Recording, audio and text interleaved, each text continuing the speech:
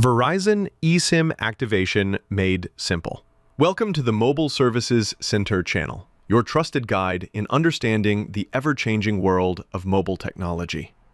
If you've recently purchased a new smartphone, switched carriers, or simply heard about something called an eSIM, you might be wondering what it really is, how it works, and how to activate it properly, especially if you're a Verizon customer. The good news is, this video will walk you through everything you need to know about Verizon's eSIM activation process, step by step, with real explanations you can follow without needing to be a tech expert.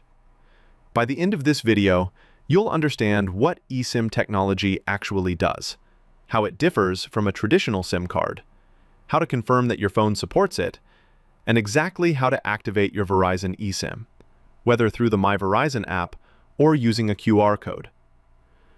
We'll also go through common activation problems and the easiest ways to fix them. Finally, we'll talk about the real-world benefits of switching to eSIM, from travel convenience to having more flexibility in how you manage your phone line. So, let's start from the beginning and make sense of it all.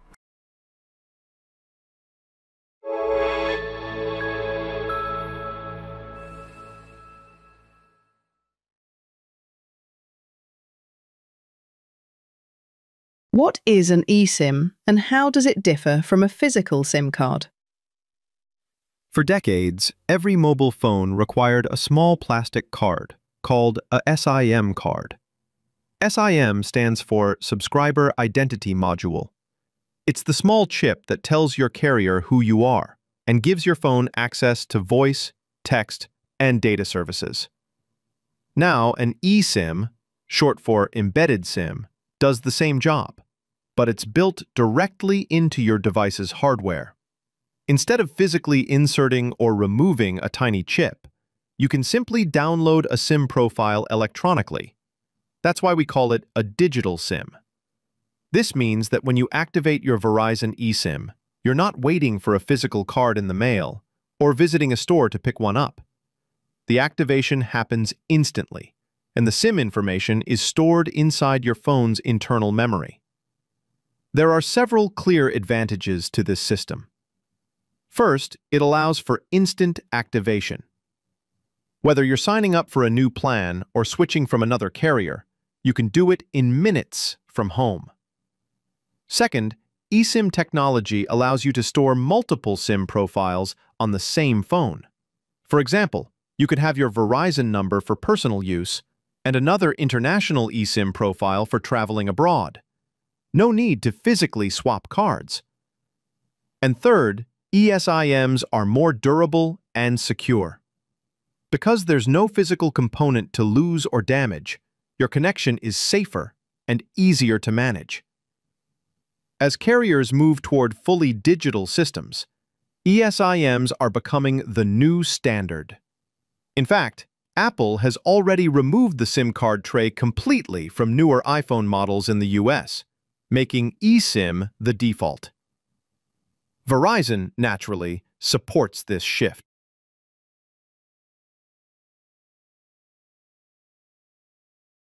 Checking if your phone is compatible with Verizon eSIM. Before you try to activate your Verizon eSIM, it's important to make sure your phone actually supports eSIM functionality and works with Verizon's network. If you have an iPhone XR, XS, or any newer model, you're good to go. These devices have eSIM capability built in. Starting with the iPhone 14 series in the United States, Apple removed the SIM tray entirely, so those devices rely only on eSIM. For Android users, many of the latest devices also support eSIM. Compatible models include the Samsung Galaxy S22, S23, and S24 series, Galaxy Z Flip and Z Fold devices, Google Pixel 6 and newer, and various Motorola and OnePlus phones. To check your phone's compatibility, follow these steps. Go to your phone's Settings. Tap About Phone or General greater than About. Look for a number labeled EID. That stands for Embedded Identity Document. If you see an EID, your phone supports eSIM. If you're bringing your own device to Verizon rather than purchasing one directly from them, there are two more things to verify. First, make sure the device is unlocked. A locked device may only accept eSIMs from the original carrier. Second, confirm that the phone's network bands are compatible with Verizon's.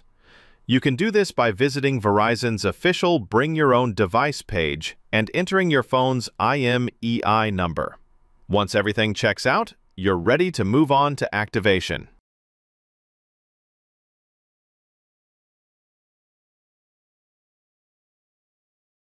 How to activate your Verizon eSIM.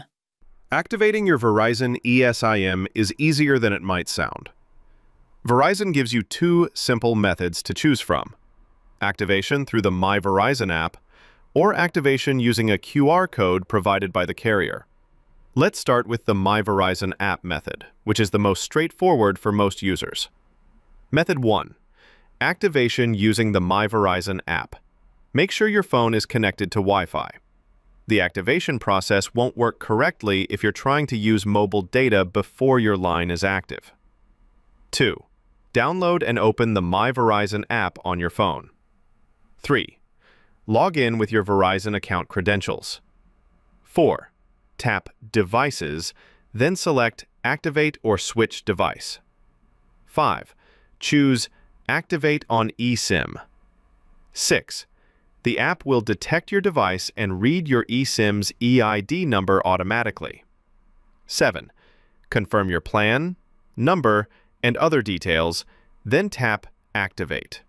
After that, the phone will begin downloading your Verizon eSIM profile. This may take a few minutes. Once the download is complete, the phone usually restarts on its own. When it powers back on, you should see the Verizon network name or a 5G icon in the status bar. That means your eSIM has been successfully activated. Method 2. Activation using a QR code. In some cases, Verizon will send you a QR code for manual activation. This might happen if you're activating online, transferring your number, or setting up a device that doesn't have the My Verizon app pre-installed. Here's what to do. 1. On your phone, go to Settings. 2. Tap Cellular, Mobile Network, or Network and Internet, depending on your device.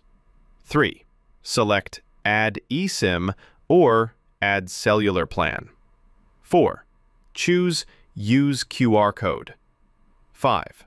When prompted, use your phone's camera to scan the QR code Verizon provided via email or text message. Once you scan the code, your phone will automatically download the Verizon eSIM profile and activate it. If your plan is correctly linked to your account, you'll be connected to Verizon's network within a few minutes. That's it. No SIM card tray, no waiting for delivery, just instant connectivity.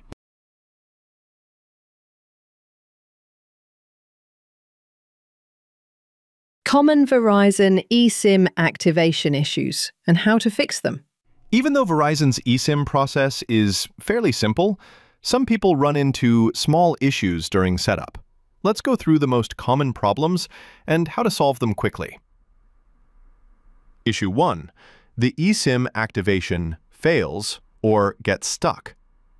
If your phone seems frozen on the activation screen, make sure it's connected to Wi-Fi, not mobile data.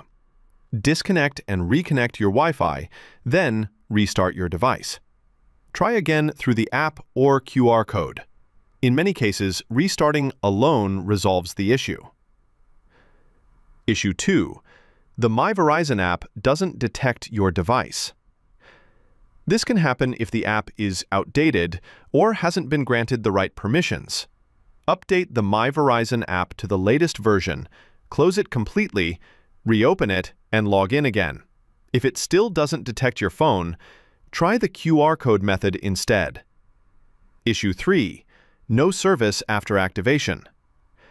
If you've successfully downloaded the eSIM but can't connect to Verizon's network, open Settings, Cellular, Network Selection, and make sure Automatic is turned on. You can also reset your network settings.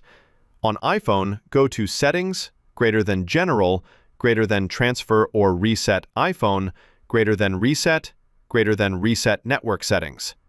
Be aware this will erase saved Wi-Fi passwords, so note them down first. Issue 4. Switching phones or plans. Each eSIM is tied to one specific device. If you're upgrading your phone, you'll need to deactivate the old eSIM and download a new one. You can do this through the My Verizon app under Manage eSIM or by contacting Verizon customer support. If none of these solutions solve your problem, you can reach out to Verizon's online chat or visit a local store. The staff can re-provision your eSIM in just a few minutes. If you followed along, you now have a complete understanding of how to set up and manage your Verizon eSIM, whether you're activating a new device or transferring your existing number. Before you go, if this guide helped you, please take a moment to like the video, subscribe to the Mobile Services Center channel, and turn on the notification bell so you never miss another update. And tell us in the comments, how did your Verizon eSIM activation go? Were you able to set it up easily? Or did you run into any issues we can help with? Thank you for watching, and we'll see you in the next video.